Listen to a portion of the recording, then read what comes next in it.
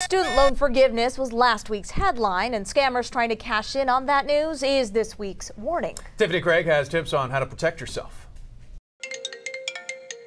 Unsolicited calls, texts, emails, and phony websites. That's how scammers will use the news about student loan forgiveness to bait victims. Whether it is additional benefits, faster benefits, erasing your student debt, all of those are empty promises that will lead to an empty pocketbook. The Better Business Bureau is bracing for a spike in calls and reports after the Federal Trade Commission issued a consumer alert about the potential for a new batch of scams. It's important to know that the government is not allowed to call you about your student loan unless you've given permission. Which is why the BBB has 5 tips to help you protect yourself. First, understand that these government programs are free to sign up.